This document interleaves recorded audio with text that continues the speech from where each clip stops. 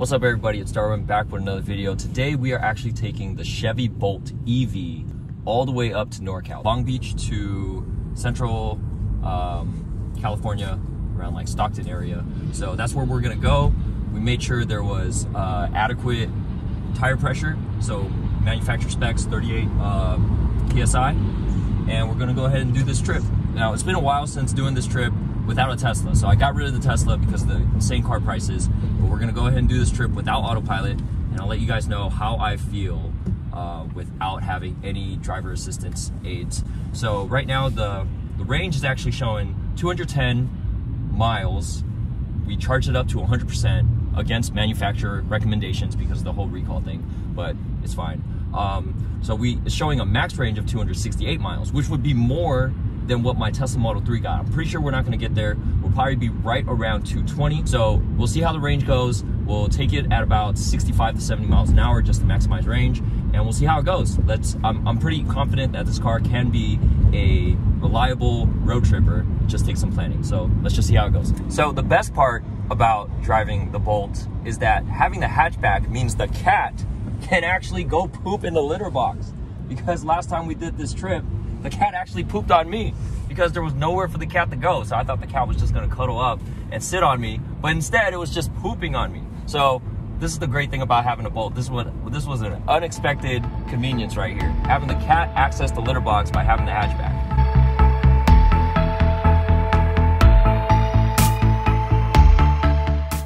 All right, we are pulling in to charge. We actually have enough range to get to the next stop, but we needed to use the restroom, so might as well stop for a little bit, use the restroom.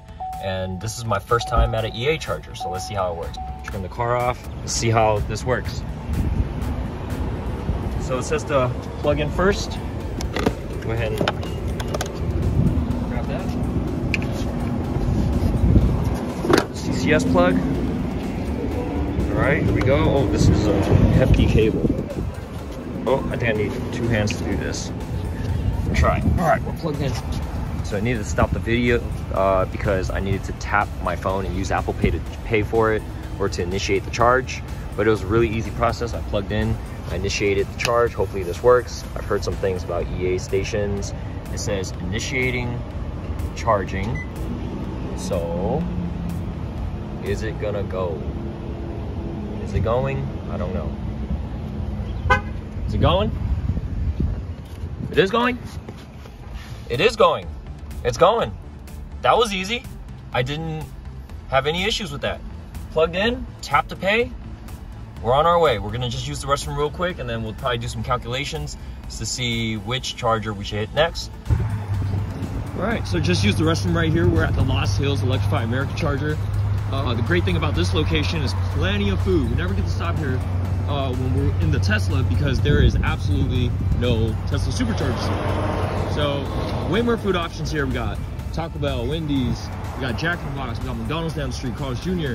Everything is here. So we got 3 more stations over there. 1, 2, 3. And then we got this station right here that we're using. So 4 stations total. You know what I like about the EA station is that it's gonna show exactly what the percentage is in case someone left their car here and all the chargers are full. You'd be able to see what the percentage is so that you know how long you're gonna wait if you're waiting for a charger. Now, taking a look at Apple CarPlay, this is actually pretty cool. We can just navigate to, let's say Harris Ranch is our destination. We click it and we go. So it's gonna tell us exactly what the route is, right? That's like all normal stuff. But something I noticed is that you can actually search along your route and take a look at the charging stations, and it's actually giving you some good options. So it's giving you Tesla Supercharger, Electrify America. It would be really cool if it lets you filter out the stations that you want to hit. Like for example, we want to hit Electrify America stations because we have a pass that gives us a cheaper rate. But for example, I can go ahead and add, say, this one right here. The stations that are farther away are farther down. So we can hit this one and boom, it's gonna populate that and take us straight to that charge station that's on route. That's a pretty cool feature because I feel like that's something that was missing from the regular infotainment apps that you know, direct you to your destination through the right chargers. And this one gives you that option. Again, this is not your best road trip car, but it's doable. It's doable. Still waiting for my wife to come out of the restroom. So during this time, restroom breaks, you might as well get a little bit of juice and see where it takes you. We got here with like 75 miles, I think. So now we're at like 93. When she gets back, we'll probably have enough to get to like a Fireball station maybe. So we'll probably head there and charge up there while we eat lunch. So that's a good opportunity to just like fully charge up. But it's good to get out, stretch your legs. We've been driving for like 3 hours. You guys might be saying like 160 miles, how is that 3 hours? Well, we have to drive through the heart of LA, right? So like commuter traffic and all that stuff. All right, so we are at 107 miles left. It's gonna take us about 91 miles to get to our next stop where we're gonna have lunch. And we're gonna go ahead and unplug now. All right, so let's come here. Let's go ahead and hit stop. We hit stop. Please unplug. Unplugging. And back. Here we go. Cool. So we were here for 13 minutes. Enough to use the restroom, eat a little snack in the car, but we'll eat lunch at our next stop. So, time to head out. 108 predicted miles to travel 91 miles. We should be there, no problem. All right, so we're getting a little bit of range anxiety. On the meter, it shows 28 miles of range left. Worst case scenario, 22 miles. On our Apple Maps, it says we got 21 miles to go to get to that Fireball Electrify America's charging station. We're doing 65, going with traffic. I don't think there's anything to worry about, but it's interesting how the meter turns orange. I wonder if it'll turn red. I'm pretty sure it will, but that turned orange when there was about, I think, 20% left or thereabout. So yeah, now 27 miles with 20 miles to go. I don't think we have an issue. We'll plug in. Hopefully we get that full 50 kilowatt charge rate while we eat lunch, and then we'll be good to go. All right, this is getting real now. Right now, the car is not even showing any range at all. As you can see, it is blinking. All it says is low. It gave us a warning saying propulsion power reduced. We have 3.7 miles to go. I'm going like 60 miles an hour. I'm pretty sure we're gonna make it. If not, we have AAA. But you know, just gotta do it. Look, behind me, there's a Tesla. It's going the same speed. It's probably just, look behind me. There's a Tesla going the same speed. Oh, now it's going around us. But yeah, we gotta try to conserve the range just because we don't know how much range is left. We don't know how much battery's left. I really wish they would put a percentage meter like they do in almost every other EV, but no. It just says low, it just says charge soon. So we'll see how far we go. All right, so this is a quick update. We are parked here at the Fireball station, Electrify America chargers. We pulled in, didn't show a range on the range meter. It was a little bit stressful, but we pulled into the first spot, and then that charger is just out of order. It's just on the screen, it says charger unavailable. Then we pulled into a second spot, started charging, but the charge rate is way lower than what it's supposed to be. It shows 35 kilowatts when this car is capable of charging 50 to 55. So we unplugged, and by the way, that second time it worked immediately, but we unplugged, tried a different charger to try to get a higher charging rate, and then that one didn't work at all. I think I initiated the payment wrong or whatever, but like we plugged in, tapped the card, didn't work. Switched back over to that second charger, and now we are charging at a continuous 35 kilowatts. Walked across the street to get McDonald's, was right next to the Tesla charger, and that Tesla charger is packed. Like, they have 60 chargers. I'd say maybe 50 to 60 of them are full, and you have to actually look through the parking spaces to get into a charger. It's crazy packed with Teslas over there. But yeah, so far, that's the most stressful part of the day. Just like, you know, driving it all the way down to basically zero where it wasn't showing any range.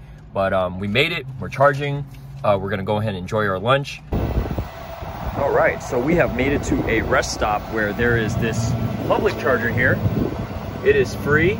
It is putting out 42 kilowatts, which is much more than Electrify America. It's a beautiful rest stop right here on the side of the highway. So we drove for about an hour and a half after lunch. We did have enough range to reach our destination, but we figured we'd just stop here, rest stop, get some battery just in case, and just top it off so the car doesn't need to charge immediately when we get to our destination. And this is a pretty nice spot. I bet there are some stationary batteries over there that help the power. There's this EV RAV4 right here. which does not have quick charge capabilities unless they have the Chat AMO modification, but it doesn't look like they do. Hopefully they're not stranded. They do have the charge port popped open back there, so hopefully they're okay. Tesla powertrain and all that. But yeah, it's a nice place. We'll just chill here for maybe 10-15 minutes just to get a little bit of juice after our restroom break, and we're headed out after that. All right, so we made it. We are plugged in, 110 outlet at the in-laws house. Made it to Stockton, California from Long Beach. That was a long day. Honestly, the charging wasn't that bad. We really only need to make one stop if we wanted to charge pretty full at that one stop, but like the EA stations was only giving us like 33 kilowatts of charging power. But we made it. Not too bad of a trip. I would say this car's downfall is that it has very, very slow charging speeds on DC fast charging. So I would say anything 150 or over would have been fine, but this, we never got past 45. And that was at the public station, not at the EA station. Thankfully, all the charging today was free. EA was doing like a Thanksgiving travel, which was free, and then the public station was free, and it's free all the time. All right, so I guess this is a good time to talk about why I sold my Tesla, since I've never made a video about that. But the used car market is absolutely insane, and like Tesla was cool. Like it was a cool car, but if you're gonna give me more money than what I paid for the car after I drove 16,000 miles for it, I'm taking the money. Like I said in previous videos, the Tesla is not really a car that I'm like super excited or proud of to get into every single time. It's just like an appliance, an A to B car, and a car that I'm truly excited for would be the Ioniq 5, EV6, the Kia's coming up, the Kia or Hyundai Ioniq 5 or EV6 coming up. Super proud of those. Super excited. Those cars actually have some passion, some soul. Just like the Tesla, every time I got in that car, I was like, rattle or build quality, or I walk up to the car and you can see misaligned panels, and I took it in the Tesla and they wouldn't fix it. These are the things that Tesla owners never really talk about, because I feel like it's just things that make them feel bad about the purchase. It's like MSRP is like $60,000 car, and you're getting a car where if you take it in for service, you're gonna get Uber credits and not a loaner car. So just not for me. I'll take the money. Took that money, put it into stocks, and it's done very well. So thank you very much. Thank you very much, Tesla Model 3, for the good times, but it's time for you to go. And as for like what car am I driving now, I actually got a Nissan Leaf, so stay tuned for the video on that. I actually bought a super cheap used Nissan Leaf. Some of you guys might be wondering, what about the Fiat that you had? Sold the Fiat, sold the Tesla. I was actually the only car in the household for a while was this Bolt. And this Bolt was like serving all our needs, but then winter came around and I needed a car to get me, you know, just from A to B. So I got the Nissan Leaf, and that's been an awesome vehicle for like $5,000. So anyways, just wanted to prove that you could take road trips in the Bolt, which we did today. The charging was not as seamless as just plug and charge, but it was pretty good. Like the only problem that we had was that it was not getting up to 50 kilowatts, but it didn't feel like, oh, this is dragging on. Like, why are we waiting here? It never felt like that. We charged while we were eating breakfast. We charged during a restroom break. And then the only charging session that we went to where we were kind of waiting was just the last charging session at that park, at that wilderness park rest stop, where we just wanted to charge because we didn't want to use, you know, so much electricity at the house that we're staying at. So just to be considerate and not like plugging it in and charging it for a whole 2 days, we decided to like top off the battery at least for like 40%, just to kind of maintain the battery health a little bit. And then, you know, not like charging a full battery up. So we didn't even need to stop at that last stop. We just did it just to do it. And for a car that cost $5,200 over 3 years, less than $4 to $5 a day on a lease, and we don't have to worry about the car battery degradation or anything like that. We just give the car back at the end of that. Man, this unbelievable deal. So anyways, hopefully you guys change your mindset about cars, especially right now when it's like, you know, chip shortage. Everyone's just like dying to get a car, overextending themselves to get a car. Guys, at the end of the day, a car gets you from point A to point B. And I thought it would be a struggle to drive this car, you know, have to wait for charging. This is why I thought as a Tesla owner, oh man, you gotta wait for charging infrastructure is bad, you know, there's no autopilot. But honestly, doing about 360 miles today, autopilot, it didn't really make a difference. Like, we were stuck in traffic, it was stop and go, but the one pedal driving helped a lot. The charging wasn't that bad. We had to stop and eat lunch anyway. And like, yeah, it's not the best, but you know, you're not paying 4 or 5 times more for the best, which is not 4 or 5 times better than this. So hey, Chevy Bolt, if you can get a deal, like I've seen Chevy Bolts go for as little as $13,000-$14,000. They've probably all gone up now because now everybody who has a Chevy Bolt's going to get a brand new battery replacement. So deal of a lifetime. If you can find a Chevy Bolt for like $15,000-$16,000, I would jump on that, because you're gonna get a brand new battery with the brand new warranty. That's the car to get. Actually, I'm extremely happy with this car. All right, what's up, guys? So on the way back from our road trip, we are at Lost Hills, and we have the Lost Hills Electrify America charging station, which only has 4 stations. Right now, we actually see a Rivian right here. Let's take a look at that. That's pretty cool. This guy actually works for Rivian. He's right there. ID4 charging, and then there's a Kona behind the Rivian. The Kona looks so small you can't even see it behind the Rivian. And then there's an ID4 over here. So this is the thing about Electrify America chargers. There's just 2 limited spots. But yeah, so the main takeaway here is that people need to get educated about charging their electric cars, because everybody here seems to want to charge it to 100%. And it's like, bro, this is, it's just going to take way too long if you're charging to 100%. Just get up to 80%. Once your kilowatt rate starts to slow down, you move on to the next charger. But everyone here, like that white one, there's a white one over here.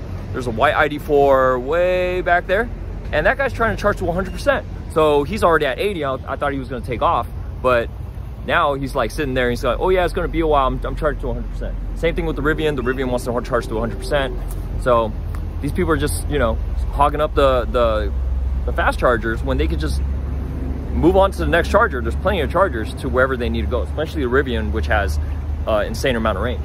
So yeah, so, you know, I'm just gonna put this video out there just in case somebody who's watching does not know about kilowatt charge rates. Your electric car charges way slower at the top than it does from 0 to like 50 or 0 to 60. And if you can just make it to the next charger, that's the way to do it. So we're stuck here, mainly because people don't know anything about charging their cars. A bunch of electric car noobs, but you know, that's okay. It's growing pains, right? So Electrify America probably needs to take up a whole row of chargers here and probably put at least 10 to 16 chargers, because at the rate of EV adoption, they're gonna need it. All right, but aside from that, it's been smooth so far. We did about 220 miles from Stockton to Lost Hills, or actually it's about 200 miles, but I'm pretty confident this car can do 220 miles nonstop to a charge. But the charging infrastructure is still lacking, and education is still lacking among people charging. So that's that. Alright, I hope you guys enjoyed that video. Now, this was not a comparison between Tesla road trips versus other EV road trips. I just wanted to show that road tripping with the Chevy Bolt is actually possible. Now, I did miss autopilot on some of the drive, but not as much as I thought I would, if that makes sense. On autopilot, you still got to keep your hands on the wheel, so there's not that much difference when it comes to that. What I did love about the Bolt was that the steering ratio was great for highway driving. So the car really did hold its own and go straight, and any little input into the steering wheel did not make a huge difference. Now, the car was incredibly efficient, as you can see here. It basically did 3.9 miles per kilowatt hour. And yes, I am not driving super fast, but mainly because there was traffic, some of it because I was trying to conserve range, but 3.9 is better than any time that I've driven my Tesla on the same trip. In the mid 3s is usually what I typically get. So anyways, I hope you guys enjoyed that video, and subscribe if you guys like this content. I'll see you guys next time. Peace.